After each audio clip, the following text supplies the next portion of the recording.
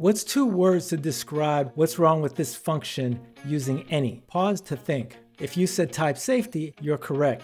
This getFirstFruit description function uses any, which allows any array type to be passed without verifying the elements have a getDescription method. And passing an array without this method, like numbers, results in a runtime error that isn't caught until the program runs.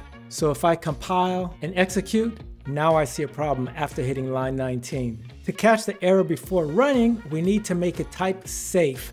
Enter generics, which we can modify line 2 as such. So now this function takes a type parameter t, which extends an object with a method getDescription that returns a string.